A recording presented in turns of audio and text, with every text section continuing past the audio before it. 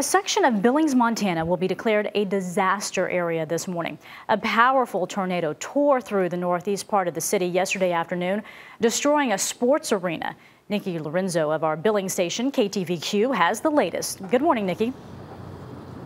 Good morning, Betty. We are outside one of the hardest hit areas here in Billings. Residents waking up to quite a mess. Rimrock Auto Arena was one of the hardest hit areas. It's the biggest venue in Montana. If anything big comes to Billings as far as concerts or the fair, it is held here. And although the twister caused catastrophic damage, officials are just happy there was no loss of life.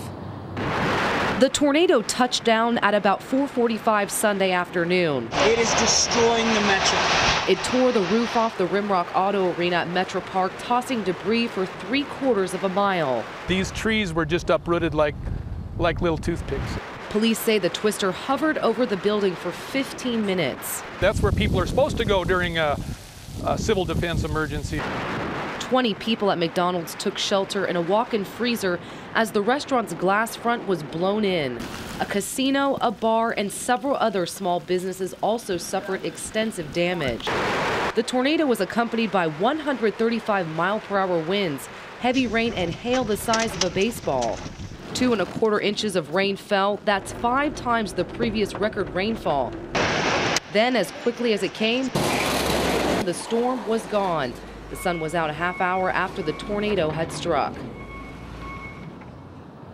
And this is a piece of the roof here at Rimrock Auto Arena. These were seen up to a mile in the air in the twister. Witnesses reported seeing this scattered all over Main Street here. The only injury that was reported was one man that was hit by baseball-sized hail.